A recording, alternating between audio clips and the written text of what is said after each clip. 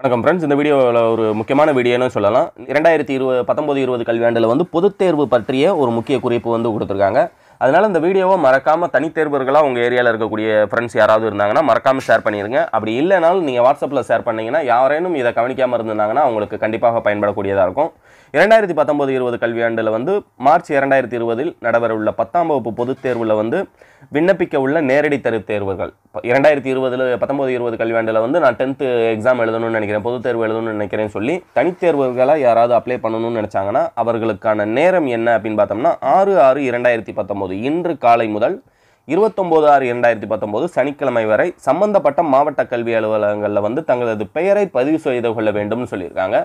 பதிவு செய்தது மட்டுமல்லாமல் மாவட்ட கல்வி அலுவலரால் ஒதுக்கீடு செய்யப்பட்ட பள்ளிகளுக்கு சென்று செய்முறை பயிற்சி தேர்வுகளில் வந்து கலந்து கொள்ள வேண்டும் சொல்லியிருக்காங்க.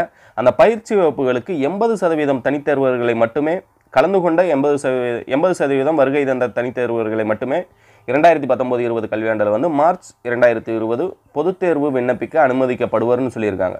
இந்த பயிற்சி சயின்ஸ் சம்பந்தமான அந்த பயிற்சி வகுப்பில் கலந்துக்கிட்டால் மட்டும்தான் 2020 பொதுத் தேர்வு எழுதுறதுக்கு அவங்க விண்ணப்பமே செய்ய முடியும்னு சொல்லியிருக்காங்க. அது மட்டும் இல்லாமல் செய்முறை பயிற்சி வகுப்புகளில் வந்து கலந்து கொள்ளாத தேர்வர்களின் விண்ணப்பம் வந்து 2019-20 ஆண்டு கல்வியாண்டில் வந்து மார்ச் 2020 நடைபெறுள்ள 10ஆம் வகுப்பு பொதுத் தேர்விற்கு கண்டிப்பாக நிராகரிக்கப்படும்னு சொல்லியிருக்காங்க. அவங்க எந்த எக்ஸாமும் எழுத முடியாது. அடுத்து 2020-21 வேணால் அப்ளை பண்ணிக்கலாமே தவிர இந்த வருஷம் அப்ளை பண்ண முடியாதுன்னு சொல்லியிருக்காங்க. அதனால் 6/6/2019 முதல் 29/6/2019 இந்த நியூஸை மறக்காமல் வாட்ஸ்அப் உங்களுடைய ஃப்ரெண்ட்ஸுக்கு வந்து ஷேர் பண்ணிடுங்க. உங்களுடைய நண்பர்கள் யாரும் தனித்தேர்வர்களாக விண்ணப்பிக்கிறாங்க அப்படின்னு பார்த்தோம்னா அவங்களுக்கும் மறக்காமல் ஷேர் பண்ணிடுங்க. www.tge.tn.government.in அப்படிங்கிற வெப்சைட்டில் வந்து இதை பற்றின முழு விவரம் இருக்குது. அதாவது இந்த பிடிஎஃப் வந்து கொடுத்துருக்காங்க. அது மட்டும் இல்லாமல் இந்த பிடிஎஃப்ல வேறு என்ன இருக்குது அப்படின்னு பார்த்தோம்னா அவர்கள் சமர்ப்பிக்க வேண்டிய படிவமும் இதிலேயே கொடுத்துருக்காங்க. ஒரு பாஸ்போர்ட் சைஸ் ஃபோட்டோ ஓட்டணும். அதற்கு தொகை வந்து தேர்வு கட்டணம் விவரம் தொகை வந்து 125 செலுத்த வேண்டும் சொல்லியிருக்காங்க. மொபைல் எண் ரூபாய் 5க்கான சுய முகவரியிடப்பட்ட அஞ்சல் உரை இணைக்கப்பட்டுள்ளதா அப்படிங்கிறதையும் கேட்டிருக்காங்க. அஞ்சல் உரை வந்து இணைக்க வேண்டும் சொல்லியிருக்காங்க. கீழே உங்கள் கையெழுத்து போட்டு பெற்றோர் மற்றும் பாதுகாவலர்கள் கையும் இடம் தேதி போட்டு கீழே பற்றுச்சீட்டு அந்த ரூபாய் 25 செலுத்தியதற்கான தேதி மற்றும் எல்லாம் செலுத்தி சான்றொப்பம் மற்றும் முத்திரை வந்து அலுவலரால் வழங்கப்படும்.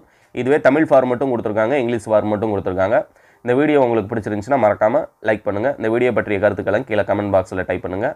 இது வந்து தனித்தேர்வர்களுக்கானது. நீங்கள் நேரடியாக பள்ளிக்கு செல்லக்கூடிய மாணவர்களுக்கு வந்து இது உங்களுக்கு ஸ்கூல்லேருந்தே இந்த அப்ளை செய்ய ஆரம்பிச்சிருவாங்க. அதனால் இது வரைக்கும் நீங்கள் ஸ்கூலுக்கு போகாமல் இருந்தீங்கன்னா ஸ்கூல் ஓப்பன் ஆயிடுச்சு. அதனால் மறக்காமல் எல்லா மாணவர்களும் 10ஆம் வகுப்பு பாடங்கள் வந்து தொடங்கிட்டாங்க. மறக்காமல் இன்றையிலிருந்தே பள்ளிக்கு செல்ல ஆரம்பிச்சிருங்க. Thank you friends.